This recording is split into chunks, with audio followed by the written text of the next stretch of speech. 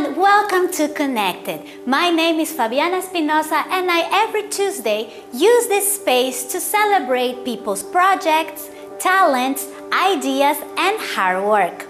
People that can be anywhere on the planet. I am in Santa Cruz, Bolivia, South America.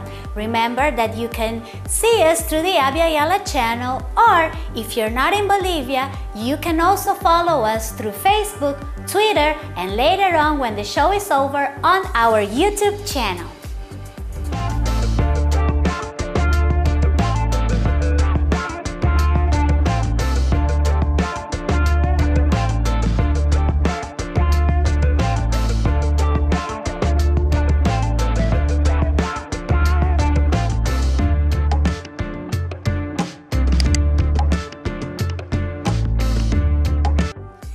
Today's topic revolves the idea that we are definitely living in the future. There are some things, like science for example, that can really make our minds explode.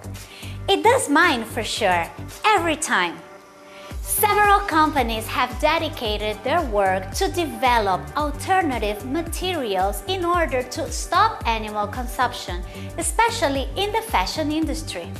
Many companies around the world are working intensely to come up with unconventional resources to use on their creations.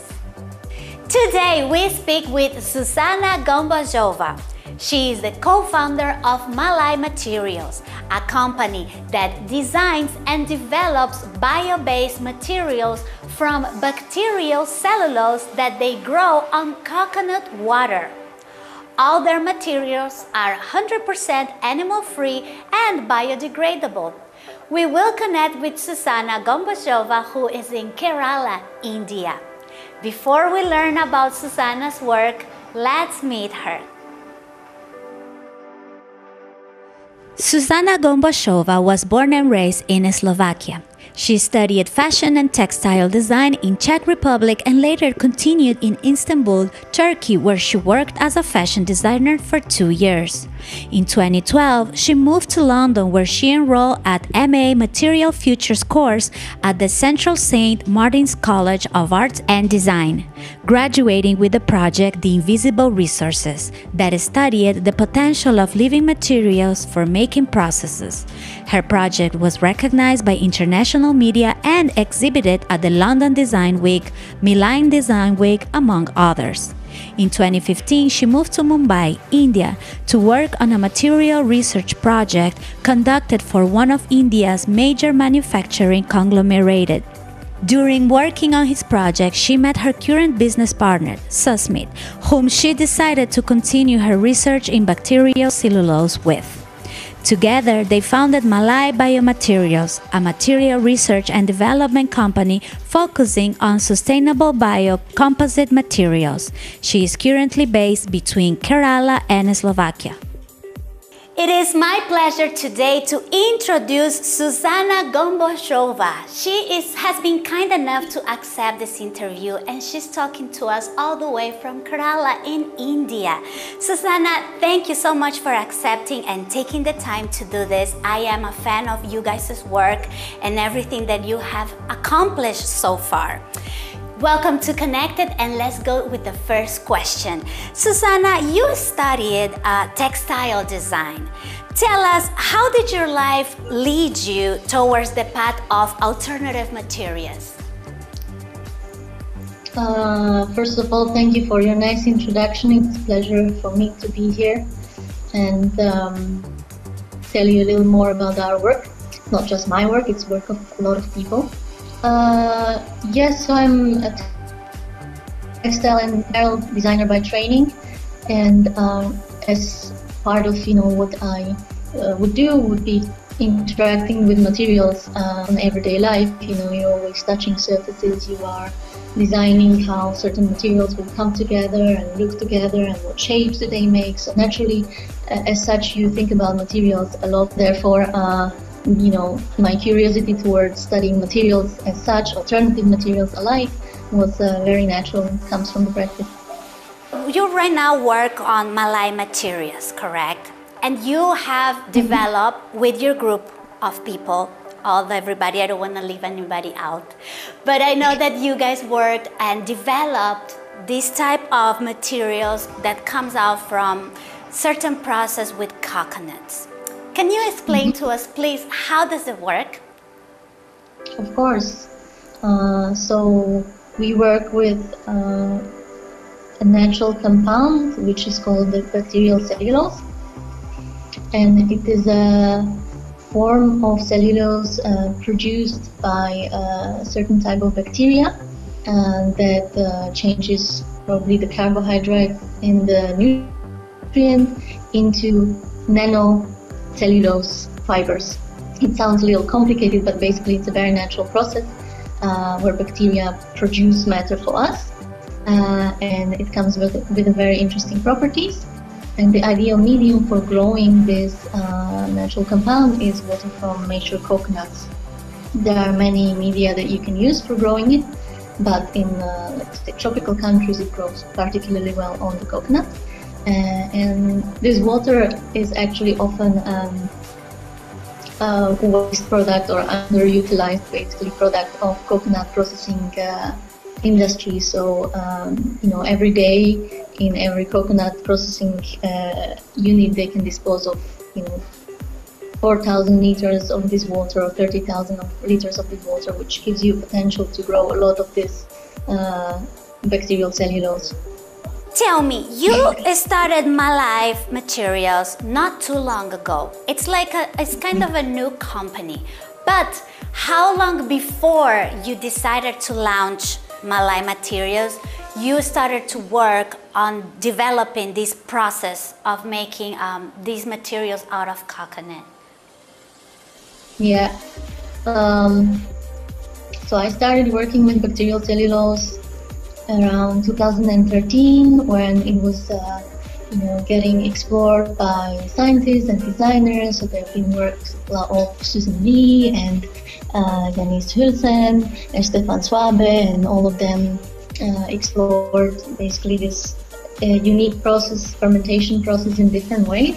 And I saw it as very emerging material with a great potential for makers, for people who make things maybe in slightly different ways. So I started thinking okay, if you have a living organism, then how do you work with it? How do you craft it? How do you have more control over this process? And then after coming to India, I was kind of keen on continuing the research, and I was lucky enough to meet my partner, Susmit, who had shared the same interest and curiosity. So we started exploring the potential further, and eventually it led us to creation of Malai, which people often call coconut leather. What are the biggest challenges for Malai Materials, as well as the biggest gratifications so far in this couple of years that you guys been working now as a company? Yes, we have witnessed many challenges and then also many gratifications, so there's a good balance, I would say. Main challenges were, defining what we want to do, how we work, whom we want to work with, and finding all these connections in order to, do what we want to do. We had to learn how to talk about what we do to all sorts of audiences. We had to, source funding and get into all aspects of business and development as well, except of being researchers, and makers. So the challenges were definitely many. Gratifications, I would say, the overall, curiosity of people to get to know new material, to appreciate it, to be creative with it. Willingness to adopt something, we believe is better for many reasons. How long ago you guys founded or launched Malai Materials? I think we officially kind of launched it only towards the beginning of 2018. Before that, we were still researching the material pretty much, but right, and I also seen, because of course I did my little research, but I've seen that even though it's a short time, you guys received a couple of like recognitions and awards. Tell me about those things. How were those experiences? Yeah, I don't know if we received many awards, but we received some for which we are very grateful. So yeah, the experience, you know, of course, it's nice. It feels nice when your work is appreciated by perhaps audience you never had before, or you know, people that whose work you respect, believe in you. So that definitely feels good. And the process is different, you know, with different types of, I guess, awards and competitions. So some have good endings, some don't. And Zuzana, with how many people today you guys work? Like, it started the both of you, but today, how is it going and business-wise? I think we're still pretty small, you know. So we have a team of people, maybe slightly less than 10 people. So yeah. Right. Tell me about one day of work. Like, let's talk about process. How does it start and how long does it take? Like before, then since you get like the coconut as a fruit and it becomes these beautiful materials that we see.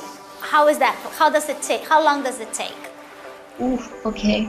So you have a coconut tree, and that needs, now I don't know how many exact years, definitely at least 7 years of growth in order to give you the first coconuts. And the coconuts, you know, they are there all year round, so you can have, you know, I think up to 4 harvests probably. So you let the coconuts become mature. They generally mature coconut you have to clean and break, and inside you will have, you know, you'll have like 2 halves, and they have white flesh inside. The flesh is used for making coconut oil and desiccated coconut and coconut milk. And then you have the shell that can be used for charcoal or craft, different kind of things, biomass. And then you have the water inside. So the water can be drunk. There's nothing wrong with it, but most of the people prefer they don't drink it because they drink it. Sometimes I think it can be turned into vinegar. So by introducing this specific bacteria into the water with the other ingredients, you can then ferment your mat of bacterial cellulose, which you can then convert into many products, not only what we do, which are materials, you know, for more consumer products, but you can use it for cosmetics, for face masks, for wound healing patches,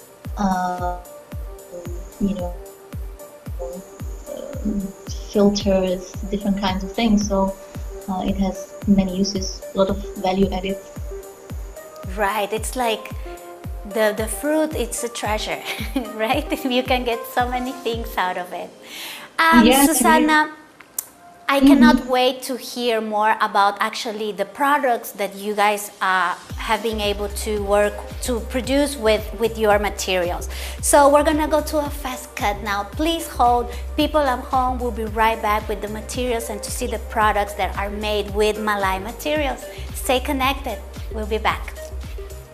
Welcome back, connected people, and I am still in connection with Zuzana, who is talking to us all the way from Kerala in India. She is telling us all about her path discovering and producing a leather. Well, it's well known as coconut leather, but it is a process that she and her partner and all of her team work on some type of fermentation with coconut, and they end up coming out with beautiful materials that have been used to make shoes, to make purses, and other different products. And this is exactly the moment that I was suspecting. Zuzana, tell us about the products that have been made with Malai Materials. What can we find in the market today? So I think today you will most likely find accessories, like wallets, like maybe laptop cases, bags, maybe backpacks, small accessories, maybe stationery. You might find few prototypes of shoes, sandals. You might find some prototypes of furniture, like chairs, and maybe many other things we are not even aware of yet. Right. And then as Malai, you guys only make, like you guys give the material and you work in collaboration with other companies that actually produce the items, or how does it work? Yeah, ideally it works like that. Of course, we would like to be involved in, the whole process, also going into the design, because we have the expertise in the material, of course. So we always, appreciate to come across collaborators like these, and we've been lucky to have few of them. And some people are mainly curious about the material because they are hands-on, they like making. Some people are looking for alternatives for leather, for existing brands. Sometimes there are completely new. Many of them are vegan initiatives. People who search for non-animal materials. Sometimes there are bigger companies, who are looking for materials to enrich their portfolio of sustainable materials. Different groups of people. I see. And tell us about the biodegradable part of the material. Let's say, because sometimes we have so many labels. We see vegan, we see biodegradable, we see organic, we see, So when we read biodegradable, what does it exactly mean? Well, biodegradable basically means that it will degrade in soil compost conditions, just with the aid of naturally occurring microbiome. So there are different standards for it, I'm sure. I think within European countries it should degrade in compost within 90 days. But many things, I think, strange branding also for the purposes of simply marketing these things. So seeing it on materials maybe that are not exactly biodegradable. Maybe just some of their part is biodegradable, but the other one is not. So it can be very tricky, of course. Right. So let's say if I happen to get a purse or a wallet made with Malai Materials, and I use it for 10 years and it can't be used anymore. What do I do with it, like technically? Technically, okay, so if it has any like metallic parts, like rivets or zipper or something like that, you should remove it, because that can be perhaps recycled instead. The Malai part, if there's any lining, it can be made from complementary fabric, so that you can all put in compost with your vegetable peels and stuff like that. You can potentially also recycle it into paper products. I love to hear this. I really love it. Zuzana, I am a fan of you guys' work. And yes, it's so much information and it's so refreshing to hear and to know that there are people out there that are like studying and improving and making, just, to give you an option to just, I don't know, have a habit and make things better in a good way. Thank you so much for being in the interview, and also I want to give you space so you can share your social media information with everybody and they can follow you and see the amazing work that you guys do. Go ahead, please. Oh, thank you very much. It's been lovely to talk to you, and I hope your audience finds it interesting. And we have social media, of course. We have an Instagram account which is about.malai. We have a Facebook page which is Malai Materials. You can also view our website which is made-from-malai.com. Thank you, Zuzana. A big kiss all the way to India, to you and to all your team. And always be well. And until next time, bye. Thank you. Bye-bye. Good evening. I think that the word alternative is so important nowadays. It is very easy to believe that there is only one way to do things, or to believe that things don't need to evolve, to change.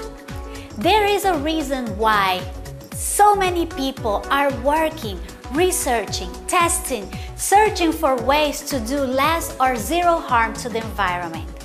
Climate issue is a fact, and it is a reality everywhere in the world. Do what you can to help. If you are into fashion, make sure to learn a way to look good and feel good with the products you buy at the same time. I will come back in a week with a new topic and a new friend. Nominate a person you love, you admire, or somebody you would like to support by writing me an email to conectadosbolivia24@gmail.com. Let's get in touch and let the world know about that. Stay connected, and until next time with me. Goodbye.